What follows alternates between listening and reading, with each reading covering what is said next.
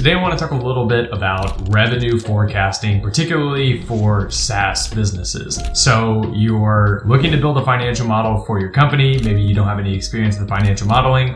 Where do you want to start? Well, it's always going to be with your revenue forecast, and this is where the revenue formula comes in. So today I wanted to create an entire video just walking through the different ways that you can model revenue, things to consider, important metrics that you want to keep in mind, some of the challenges, some of the things that can really enhance the revenue formula. All of that I want to talk about in today's video. So starting at the very, very basics, what is a revenue model? What is a revenue formula?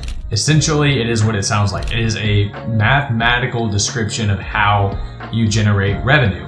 And so if you can come up with your revenue formula and try to identify all of the key variables, all the components that go in to generating revenue, now you have a framework upon which to forecast your revenue into the future. And you can do that by identifying all of the metrics like churn rate, like price, all of those that come in to your revenue formula. So if you're looking to just get started, you can start with even just a pen and paper and try to write down how you generate revenue for your SaaS business. So if you're using a example like Spotify or Netflix, kind of the standard monthly subscription, you can start by going at a very high level and saying, I have a certain amount of customers that pay me a certain amount of money. So it's revenue equals price times quantity.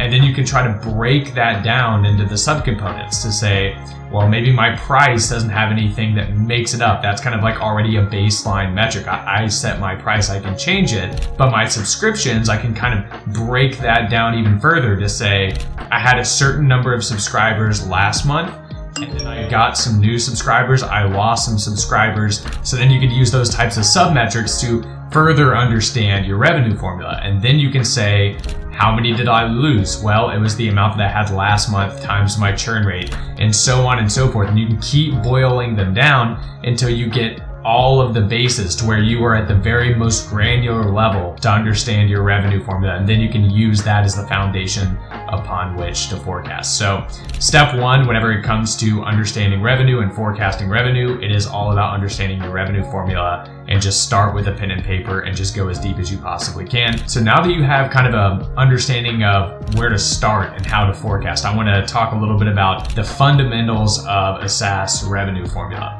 So these are going to be the typical ways in which SaaS companies make money. And the first one is going to be the one that is probably the most obvious, which is the reoccurring revenue nature of SaaS.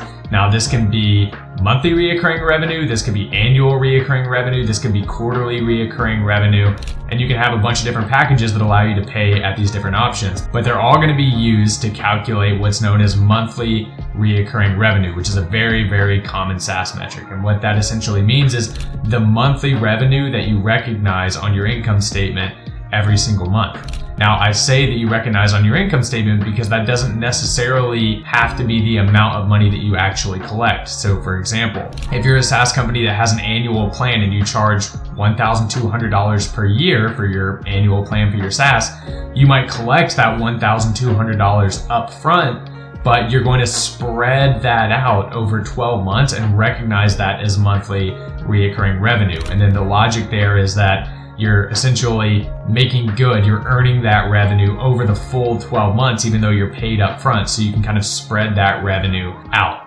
If it's monthly, then it's easy because you just get paid every month and that's what you recognize every month. Quarterly is going to be that same logic. Even though you get paid quarterly, you're going to want to recognize that monthly. So monthly reoccurring revenue is a very important metric, a very common metric whenever it comes to SaaS, and a very important metric to obviously forecast because you're going to be forecasting that monthly reoccurring revenue. Annual reoccurring revenue is just like monthly reoccurring revenue. It is just that number times 12. So a lot of people will say MRR and ARR are just two different ways of kind of explaining essentially the same metric, just in different terms. One is monthly and one is annual. Other things to consider whenever we're talking about revenue forecasting with SaaS companies are those non-reoccurring charges. So these can be things like implementation fees. These can be things like just general one-off charges that you have, but a lot of times people forget about those. So that's something else that you need to consider. You also need to consider how your customers generally change the packages that they purchase over their lifetime. So this can be upgrade rates and downgrade rates, people leaving your lower tier packages, going up to your higher tier packages. You want to make sure that that's accounted for in your forecast as well. And then generally any ancillary services that you have. So this could be any kind of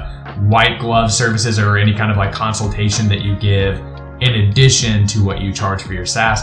Those also need to be included. I also want to talk about some of the key metrics that are really important, not only for analyzing your SaaS company right now, but also whenever it comes to forecasting. You want to get a sense of how these metrics are going to change over time. So number one is going to be your customer acquisition costs. So generally understanding how much it costs for you to get a customer over time, that's going to be an important thing to forecast. And ideally you would want that number to go down over time, or if you've already got really low customer acquisition cost, at least to stay roughly where it is and have there not be a degradation in your cost to acquire a customer. The other one is going to be your lifetime value. So we have an entire video on SaaS metrics where we cover lifetime value, but essentially what that is the amount of money or the amount of profit. If we're talking about net lifetime value, which again, if you don't know what that means, go back and watch the video. We'll link it in the description below. Essentially, it's the amount of profit that you get per customer for the entire lifetime that they are a customer with you. If you want to analyze those two metrics together, you can do the LTV to CAC ratio, which is again something that we cover in the other video, but that essentially is the bang for your buck in terms of your marketing spend. So how much profit do you get per every dollar that you spend in marketing is very important. And then of course the common ones that are going to be important when it comes to forecasting, like your churn rate and your ARPU, which is the annual revenue per user. Those are going to be very important as well. So just generally these kind of like important SaaS metrics that you use to analyze your business today, if you're already generating revenue, those are going to be very important, and you might want to call them out especially whenever you're going to be forecasting revenue, just because that gives you a deeper understanding, not just of how much revenue you're going to be generating, but how your economics are going to be changing over time as you continue to grow and continue to get better. I'll talk really quickly about some of the challenges whenever it comes to forecasting a SaaS company. Now, I'll note first and foremost that SaaS companies are generally pretty easy, relatively easy, I should say, to forecast for compared to things like e-commerce or other types of maybe less predictable revenue streams. So SaaS, whenever it comes to forecasting, is one of the easier ones to forecast, but there are some nuances and things that we see people having some troubles with. So I'll just call that out. One is just identifying what your churn rate's going to be. Some people have very variable churn rates, so their churn rate may be very low one month, very high the next. So just trying to understand what your churn rate's going to be and how that's going to change over time has been fairly tricky for some folks. I would recommend starting with the churn rate that you have now and being relatively conservative, and then forecasting that your churn rate improves over time. And this is generally what I recommend that everybody does with their business, is essentially setting goals for the most important metrics and forecasting what they are today, and then forecasting that growth in the business over time by having those metrics improve. Another thing that we've seen some folks struggle with is seasonality with SaaS businesses. So this isn't true with every business. Like Forecaster, for example, doesn't have a whole lot of seasonality, but there are some SaaS businesses out there that have a very, very high degree of seasonality, specifically like education companies. Like if you're selling educational software for students or things like that, you may have a lot of sales whenever school's in session and very little sales whenever it's out of session, just as an example. But if you do have a highly seasonal SaaS business, that can be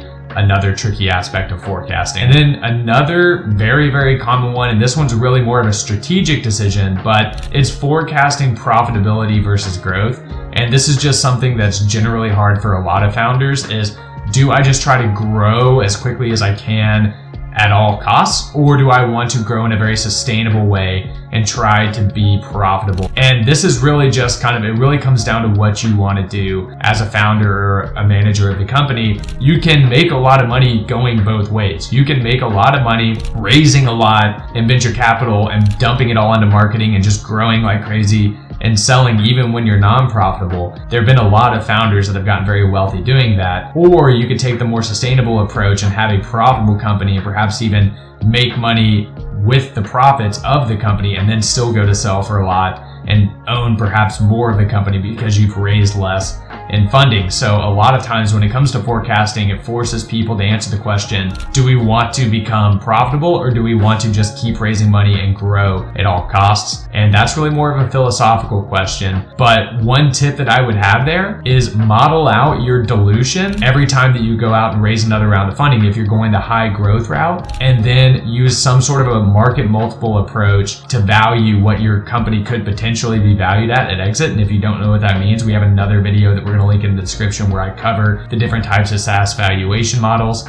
But essentially forecast what your company could potentially be worth in the future, multiply that by your fully diluted ownership percentage, and see which one of these paths is more likely to make me the most amount of money, and then also square that with the amount of work required for each path. So you may find that raising a lot of money could potentially make you more money, but it could be also 2 to 3 times harder. Or maybe it's not, maybe that's the easier path for you. It just kind of depends, but kind of weigh the relative difficulty of each path and the potential that you might make on each of those paths, and then make whatever decision feels right for you. I'm going to end this video on some useful tools and resources if you're just getting started. If you are very, very low on funds and you need kind of a budget-friendly option, we have templates available for download at forecaster.co. I highly recommend. We're actually going to link the SaaS template that we have available for download in the description here. So that's a great way just to get started. Or if maybe you have a little bit more money to play with and you've raised some funds, we highly recommend you checking out Forecaster, which we will also link that below. And those are our 2 recommended options. If you're on a budget, just use kind of a standard template. If you've got some money to work with,